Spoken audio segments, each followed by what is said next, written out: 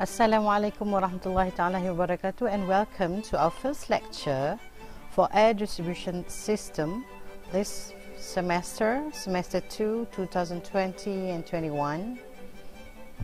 And what will we learn in this lecture?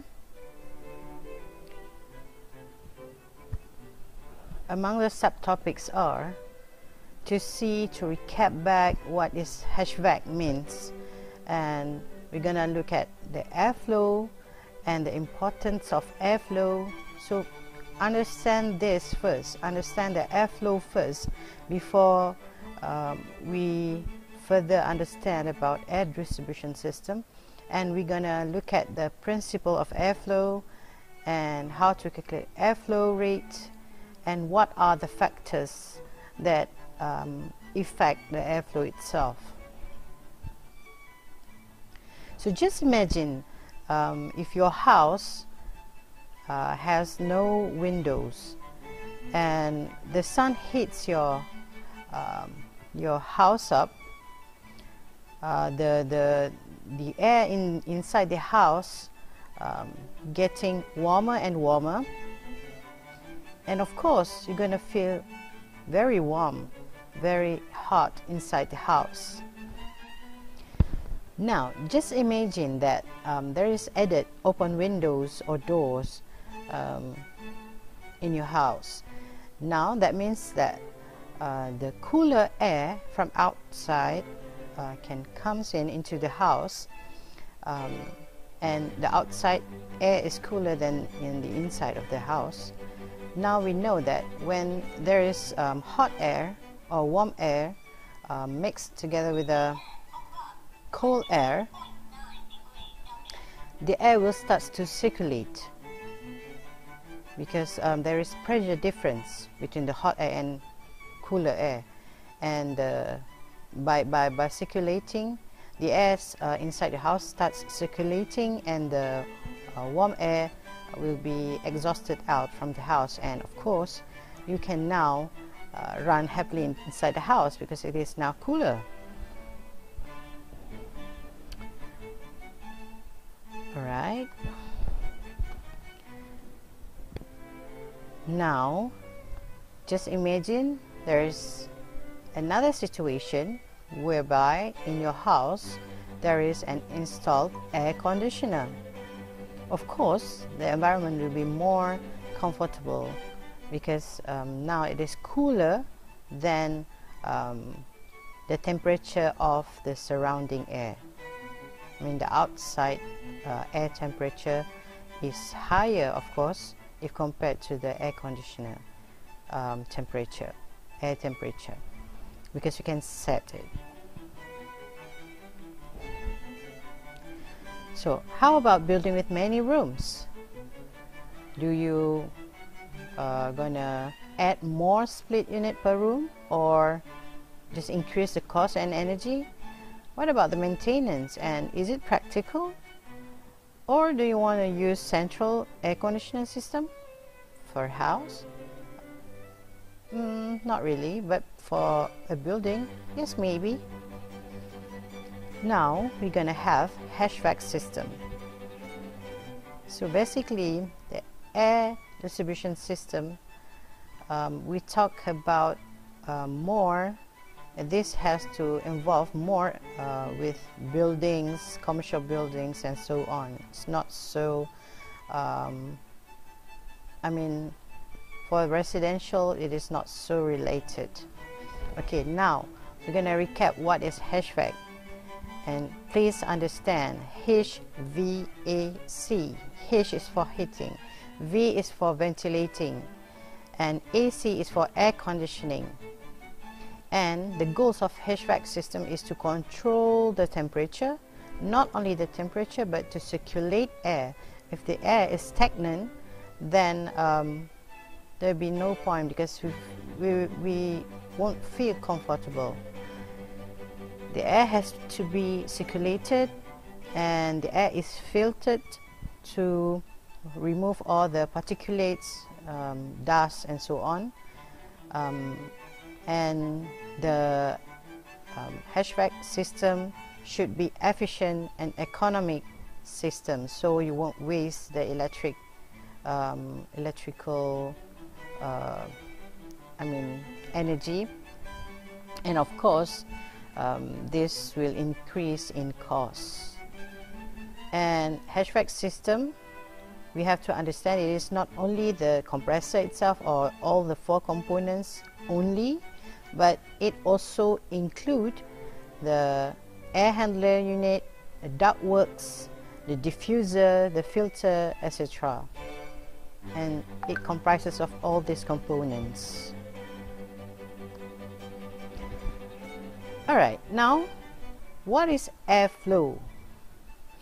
Airflow is the motion of air currents around an object, the external flow, or within some special equipment such as pipes, ducts and channels. So this is internal flow.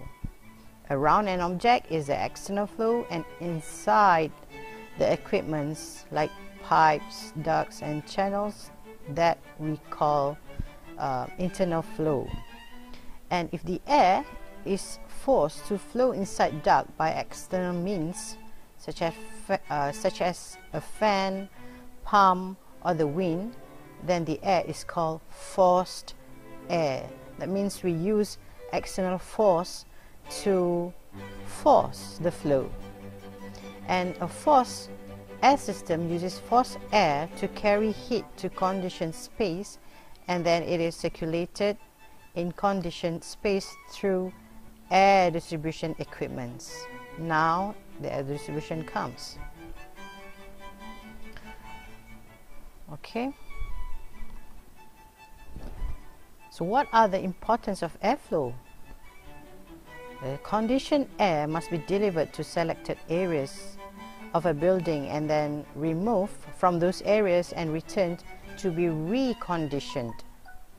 And I believe by now you already understand what air conditioning means.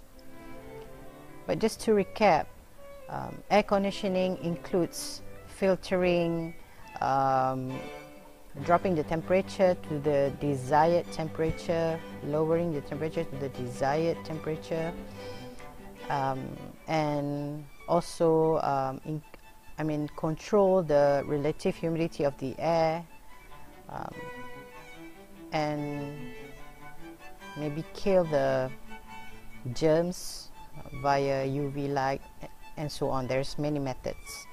Alright, and to condition air, we have to transport the air, and the transportation of the air needs ductwork.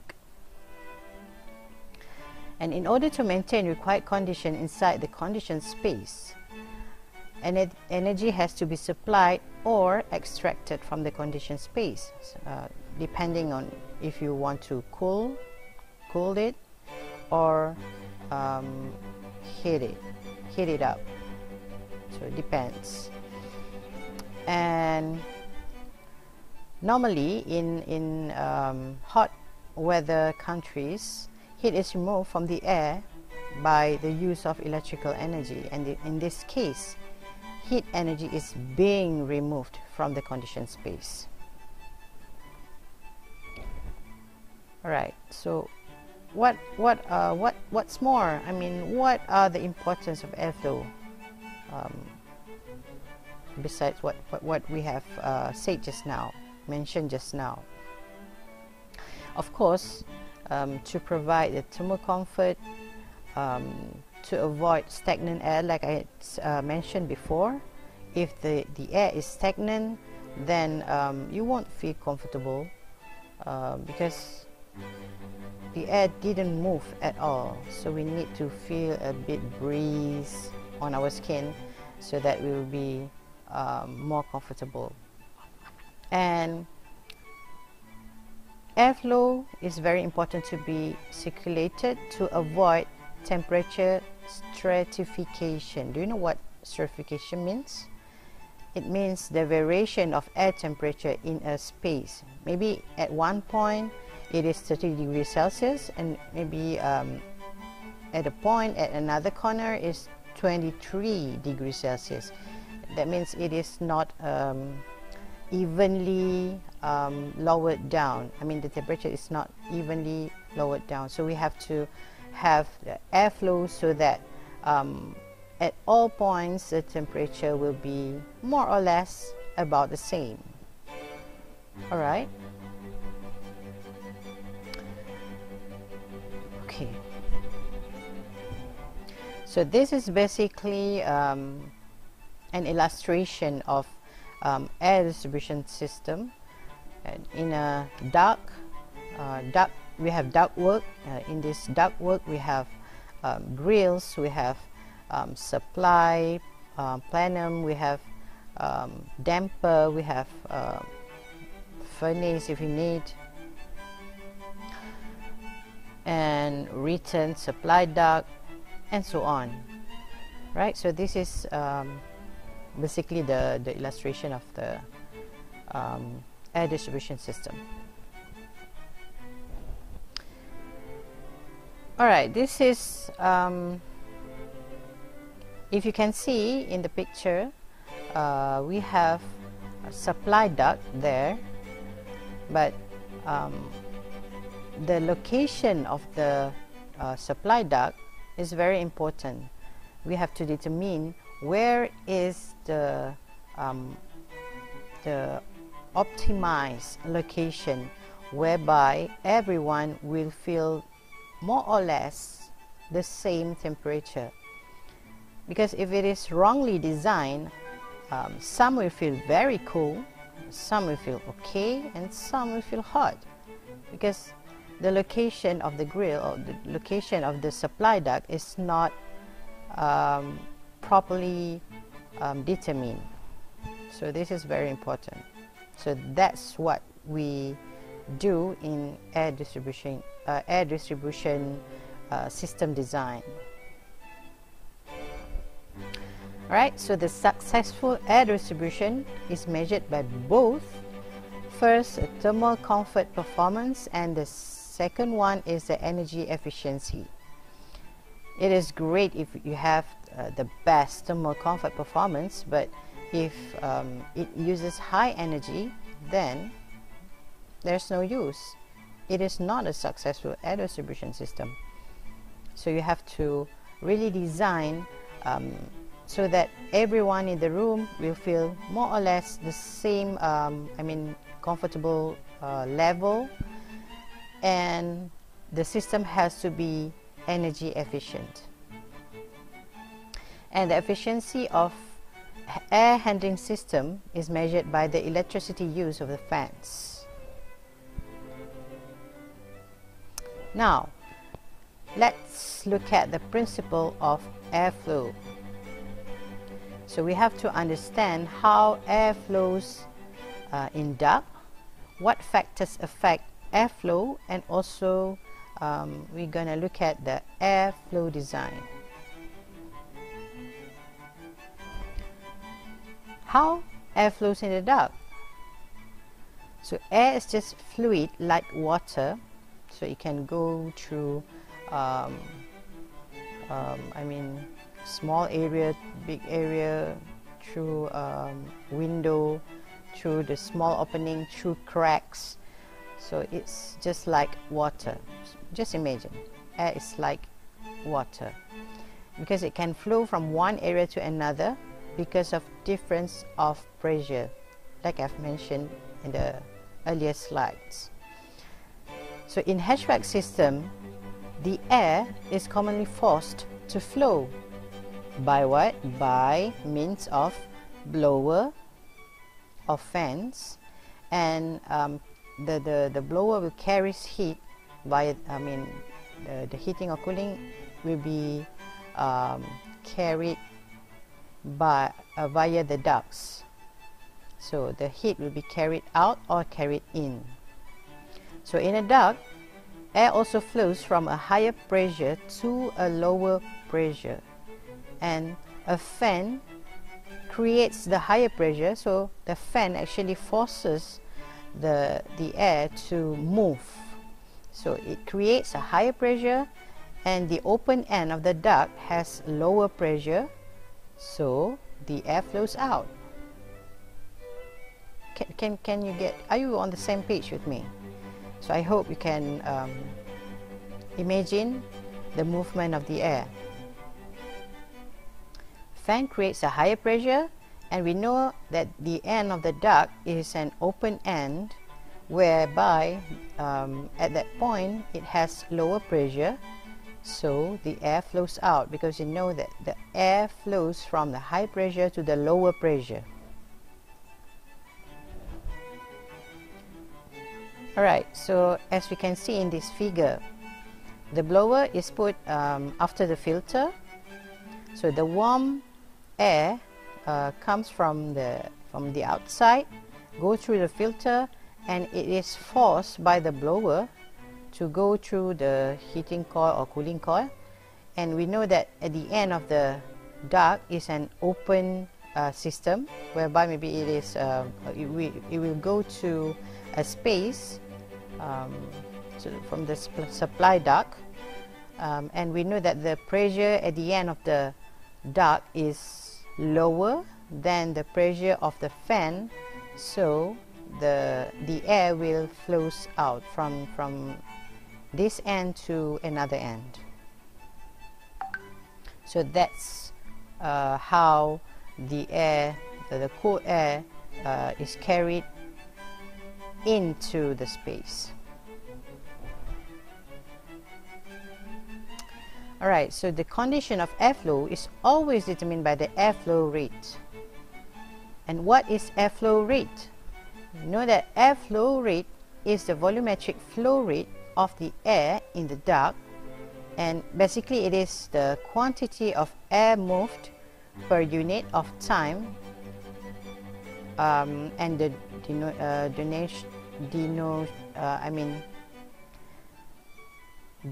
it is denoted by sometimes by this special Y, apostrophe Y. Sometimes it is known as Q. So just depends. It is you can choose any of them, but the thing is, if you write this formula, you have to write it down. What is V, what is A, what is Q, for example. And we know that V is the air velocity, and A is the cross-section area of the duct. So basically the volumetric flow rate is equals to air velocity times the cross-section area of the duct. So it depends if your duct is a circle, a circular duct, or it is a rectangle duct, then you're gonna use a different formula to calculate the cross-section area of the duct. Okay. Okay, remark: when air is forced and carrying heat for air-conditioned system, it is preferable to denote it by Q. Q is equals to V times A. Basically, it's just the same. All right, and this Q is normally in CFM, and the air velocity is in FPM, feet per minute, or you can also use the SI unit, meter per second, but then the unit for Q is then different, will be different. And A, if you use feet per minute, then you have to times A in feet square. Alright? Alright, so I believe that the conversion is not a problem anymore to you by now. Now let's look at the factors that affect the airflow. And the rate of airflow via a duct, we know that it is a function of air velocity, size and type of the duct, which is we included the area, the cross section area of the duct, so it means the size and the type of the duct, and also the friction loss. And the air velocity, which is the speed at which the air moves from one point to another, is equals to Q over A. So we know that the Q is the volumetric airflow just now, and A is the cross section of the duct, and duct size is expressed in inches or millimeters of or a diameter of round duct, or of width and height for rectangular duct. So you may have round duct, you may have rectangular duct. So the duct size depends on what types of duct form that you use. Alright, it is normally in inches and millimeters. And if you look at, I have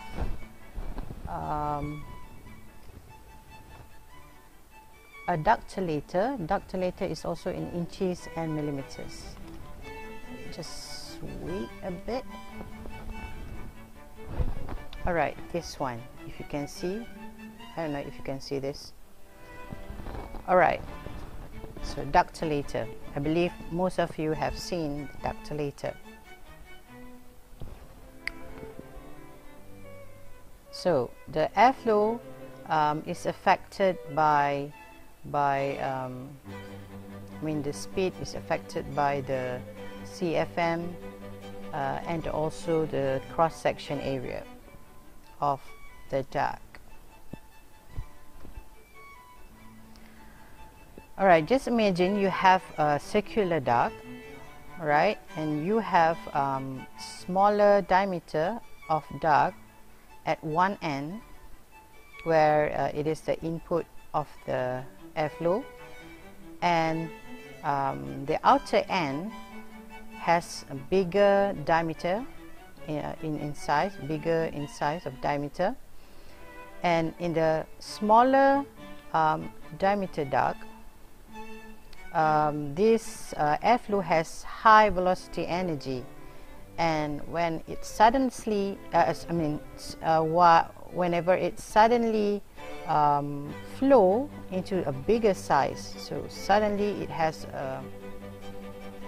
bigger space to flow, so you will have lower velocity and therefore lower velocity energy of airflow.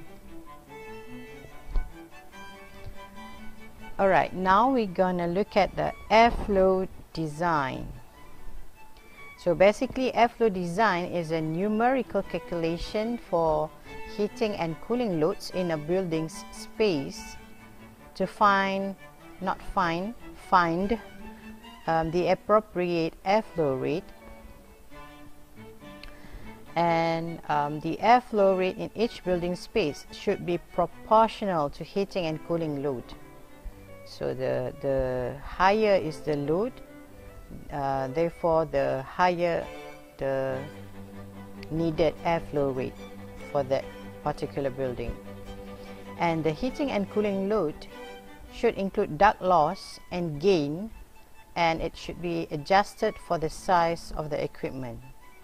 So we have to bear in mind we won't have 100% efficiency, never. So we have to include this adjustment to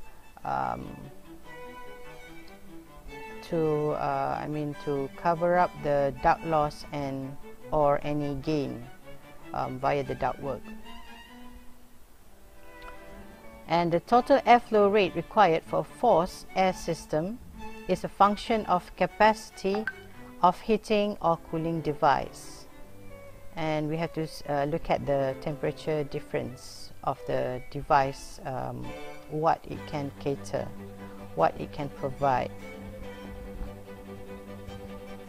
Alright.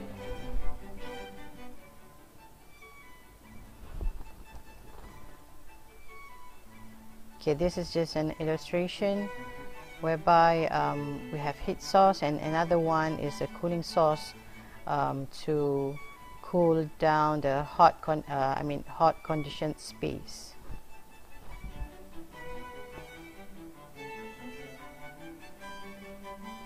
Here it shows that there is pressure difference, so that the airflow the air may flow whenever there is temperature when there is pressure difference,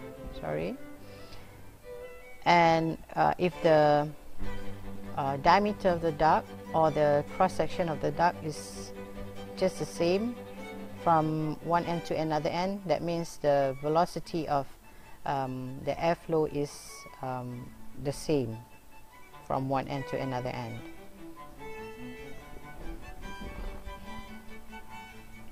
Alright, for airflow rate for heating load, it can be found by applying the formula Q is equals to LH over delta T times 1.08, whereby Q is the flow rate of the air in the duct in CFM, or meter cubic per second, and LH is the heating load. If you use English unit, then it is in BTU per hour, or if you use the SI unit, then it is in watt, so you have to convert it. And delta T is the temperature difference. It can be in degree Fahrenheit or in degrees Celsius, and 1.08 is just a constant, so it is a constant. And I won't show you how this formula is derived. Just use it because it is proven already. This formula is used for heating load, not cooling load. Okay, just bear in mind. Alright, and the total airflow rate for cooling load is found by dividing the heat gain or the cooling load by 30 if the load is in BTU, British Thermal Unit. And why do we divide by 30? Because there is experience by the air conditioners experts. They says that 1 ton of cooling, which is equals to 12,000 BTU per hour, it requires 400 CFM of air flowing across the evaporator. So this is due to experience. So more or less it is 400 CFM. Rule of thumb. And common conversion, like I said before, there are two-dimensional systems used in HVAC system, which are English system or international system, or known as SI unit.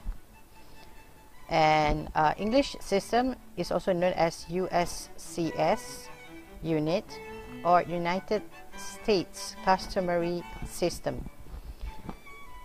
And both system, you can use both system. It's just that you have to convert the units of one item to another. So it is so that it uses the same unit. All right, and normally, so this one you have to know. 1 BTU, 1 British Thermal Unit, is equals to 1055 joule, and 1 kilowatt hour is equals to 3413 British Thermal Unit BTU, and pressure 1 atm is more or less equals to 101.325 kilopascal. Yeah, you may refer this slide later. I believe for the temperature, you know how to calculate from degree Fahrenheit, how to convert to degree Celsius, and from degree Celsius, how to convert to Fahrenheit, and from Kelvin unit, you know how to convert the degree Celsius plus 273, then you will get the temperature in Kelvin. And 1 inch of water column in inch H2O, the unit is inch H2O, is equals to 0.249 kilopascal. 1 CFM is equals to 1.7 meter cubic per hour, and all these units, all this conversion, you may refer to the link that I have provided at the below of the slide, or you may use calculator online, so it depends.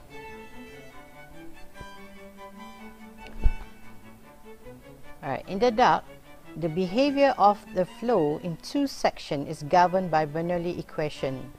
So this is to describe the energy of the fluid as it is conserved. And we know in physics we have learned that energy is always conserved. It can only transform into another form. It cannot be destroyed. And we know the Bernoulli equation. We have the parts where it shows a static pressure, where it uses a dynamic pressure, and also the elevation pressure. So P1 over rho, or density, plus the velocity squared times half, plus the gravity times the elevation, is equals to the same item of condition 2. And if we multiply all these terms by density, then we'll have P1 plus rho times V squared over 2 plus rho times G times the elevation Z. And P is a static pressure, like I said, and rho V squared over 2 is a dynamic pressure, and rho times G times Z is the elevation pressure. Alright, just to remind you that the dynamic pressure is also known as head or velocity pressure, the head that we need so that the air will flow in the pipe or duct. And in case of a straight duct, where the elevation pressure is, it can be neglected because it is at the same elevation, so the difference is 0. So in the straight duct, the elevation difference is 0, equals to 0. So you can neglect the term rho G times Z. So you just have the static pressure term and plus the dynamic pressure term. Alright, like the formula at the lower side of the slide.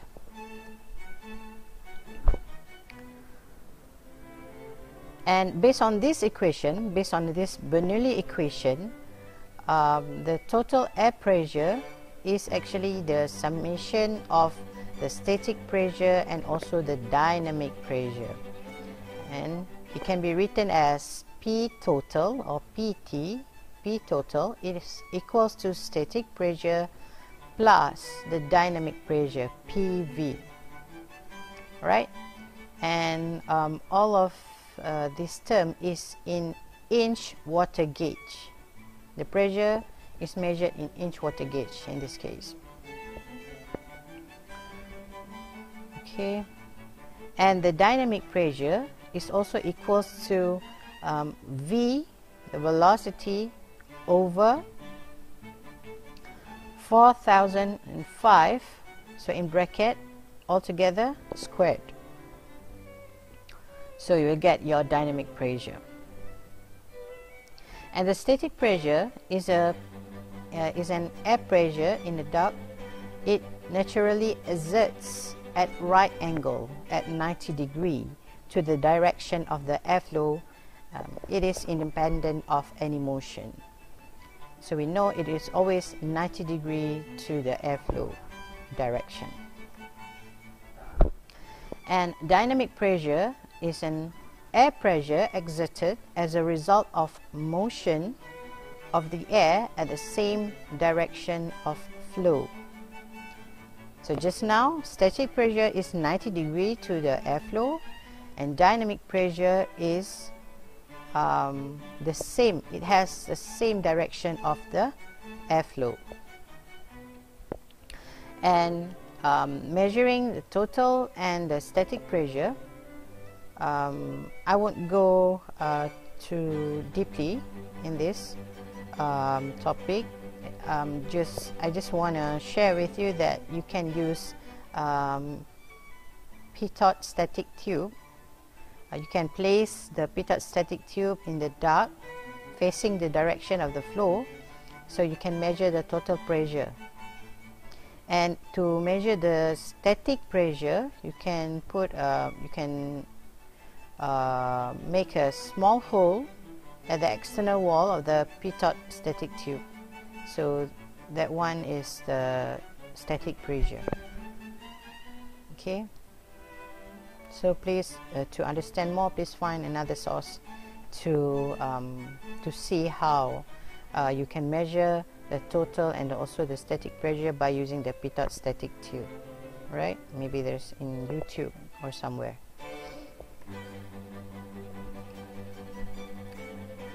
So again, static pressure drop.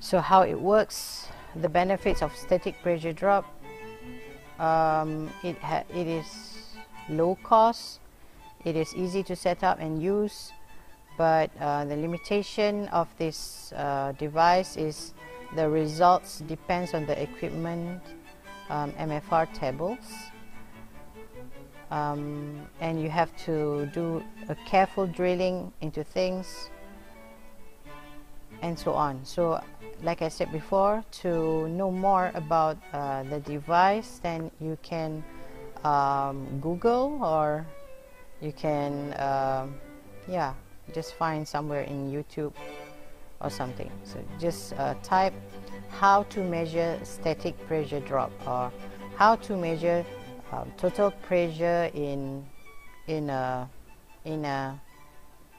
air duct, in an air duct, for example. Alright, so I believe that is enough for the lecture 1, and we will see you again in lecture 2, inshallah. Thank you. Assalamu alaikum wa rahmatullah. Thank you for listening.